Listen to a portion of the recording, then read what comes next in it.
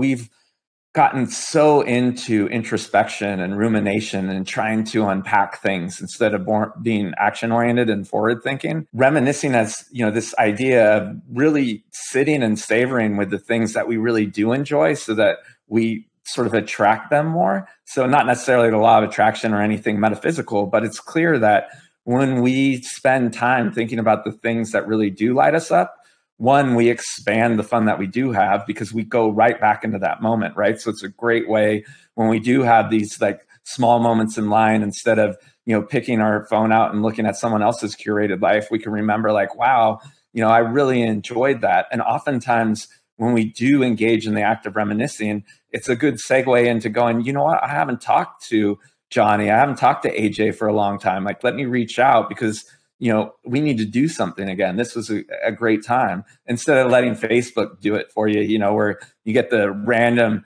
yearly reminder of the fact that your cousin died. And you're like, what? This is like the memory I want to remember. So doing it for yourself becomes an interesting feedback loop, one that we often don't do because, we've kind of been trained to unpack all of these horrible things, and unpacking trauma episodically.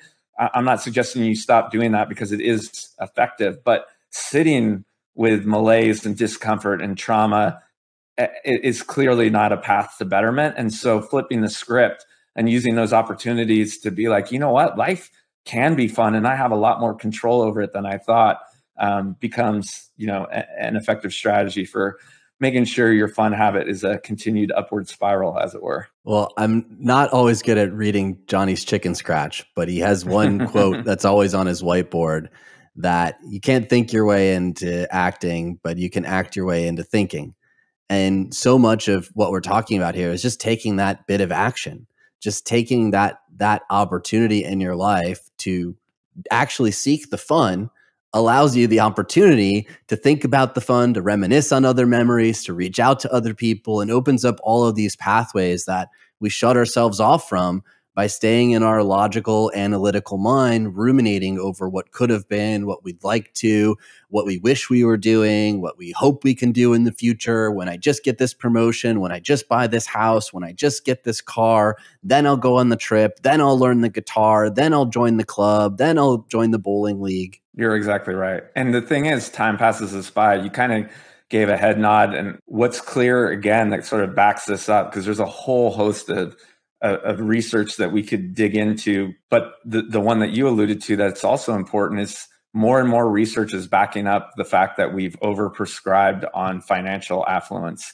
and that folks that deprioritize needing to make that next dollar and understand that the only thing that most of us can't, well, that none of us can make more of, right? Again, I suggest that most of us, and probably most of your listeners, could make more money if they wanted to. And so it's an important thing to understand, right? Mm-hmm. If you really want to go drive Uber, you could line your bank account with more money. The one thing that none of us are going to get more of is time. And so when you have a rich understanding of that, you tend to use your time better, especially, if you aren't an entrepreneur, if you are someone, essentially making somebody else rich, you realize, okay, well, I'm an honest person. I want an honest value exchange. I'm going to work hard for a good paycheck. But at the end of the day, I also want to use some of this time, that's something that I only have a finite amount of, to actually enjoy life, because life is a gift, right? Whether you're spiritual or not, I think, even secular people, like, we're here, and we're here for a limited time. And so we shouldn't give it all away.